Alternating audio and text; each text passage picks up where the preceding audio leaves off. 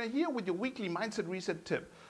Do you have a big giant goal, one of those huge goals that when it happens it's going to be like a dream come true? In order to achieve those big goals, we need to break down everything into smaller and smaller goals and then go after those goals. The one thing I do every week in order to accomplish my goals and get ahead on my giant goals that I have in my life is chunk down my goals for the week and write down one for each day of the week. A goal for Monday, a goal for Tuesday, a goal for Wednesday, Thursday, Friday, Saturday, and Sunday. And then each day I take action on those single goals.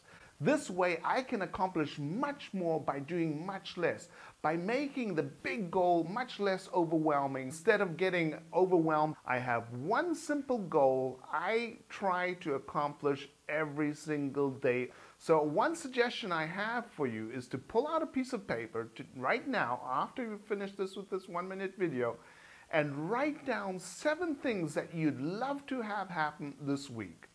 And then assign them one to each day of this week. That's it for this week, so be sure to like the video below, share it with your friends, and then come back next week where I will be showing you more tips to make your life amazing.